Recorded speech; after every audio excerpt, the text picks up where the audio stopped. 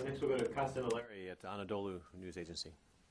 Governor, about these armored vehicles, to what extent you are confident that none of those vehicles have passed to the YPG element of this SDF?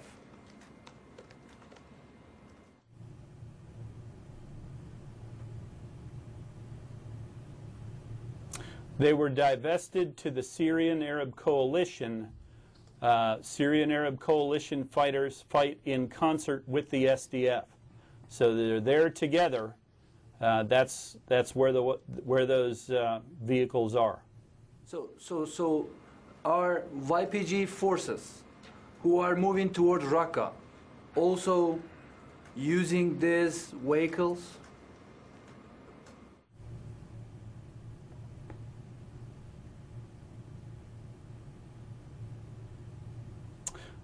I don't have firsthand knowledge of whether they are or whether they are not. Those forces are fighting together and they're working to isolate Raqqa. So that's the latest information that I have. From the very beginning, the U.S. officials have been saying that the U.S. policy does not include training or equipping YPG elements. And now you are saying that you are not really sure whether YPG elements also benefit from these vehicles or not.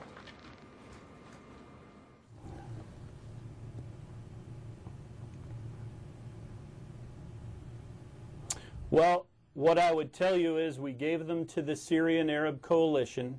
The Syrian Arab Coalition has taken charge of them. These are groups that are fighting together to isolate Raqqa. Now, when a partner force has a capability, that provides incidental benefit to the other partner. So, for example, our partner force in Iraq is the Iraqi security forces. They benefit pretty greatly by our use of air power, intelligence, surveillance, and reconnaissance, and some of the other capabilities that the coalition has. So this is probably the same concept that we're talking about in Syria. We report you that YPG elements also might use or benefit those armored vehicles that provided to the Syrian Arab Coalition?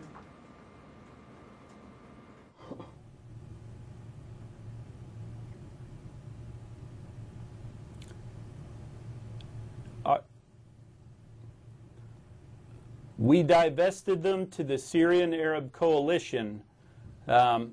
That's really about all the information that I have for you at this point. And the other thing, it was told us that we were told that, oh, he's saying something?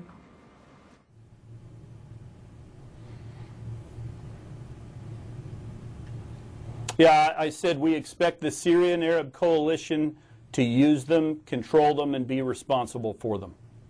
And we were told that these vehicles were authorized by Obama administration, the former administration. Is there a reason for the timing of delivery of these vehicles now? And did you get reaffirmation from the new administration before delivering them?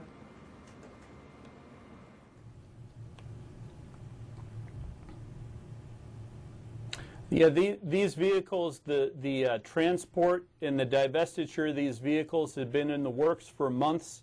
It's just a matter of the logistics tail that takes time to go ahead and get those bought and delivered. So this is something that's been in the works for months.